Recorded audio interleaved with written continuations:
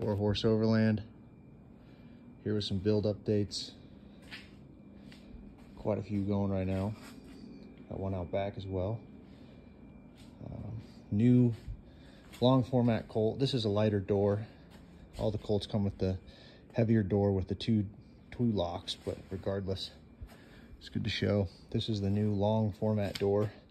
That's standard, so it's a 23-inch wide opening, allowing you to get anything and everything in there. Standard tongue length on this Colt. Of course, standard adjustable roof racks, standard step sides, standard independent suspension.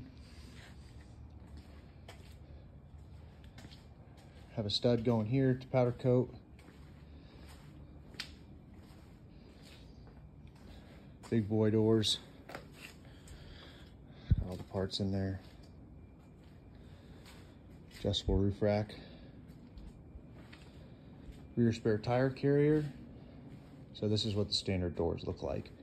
But see, you have a nifty plate back there that you can slide the tire up and down. Use custom type rear tire carriers.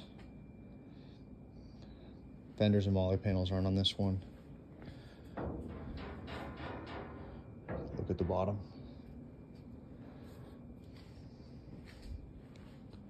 Same deal.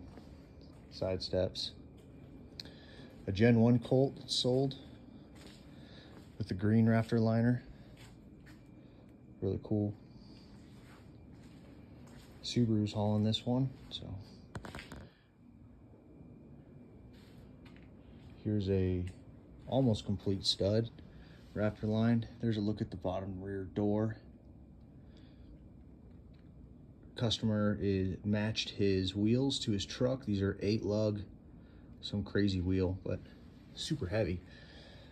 So got to fab the rear carrier for those. Here's a look at what the floor looks like. These pop up so you can access from 2 areas, from the top or the bottom. Side molly panels looking good. He'll have a fold down table on the back as well as awning mounts. Just gotta put those on.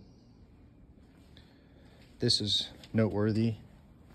A 24-inch extension on the tongue versus a standard 14-inch. Customer's going to throw his dirt bike, pretty large dirt bike, mind you, on the tongue. The main tube here is a 3/16 2x2 square tube, so it's incredibly rigid. It's an integral tube from the front all the way to the back. I don't do the Raptor liner anymore. Only powder coat. I guess I shouldn't say I don't, but I mean, I can be talked into anything. Let's be real.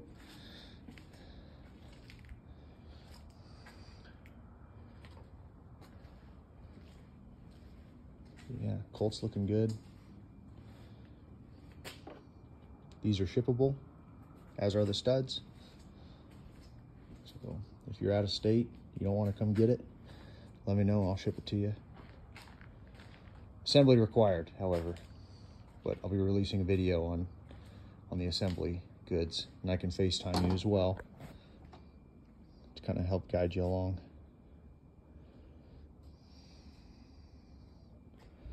Up to my ears here.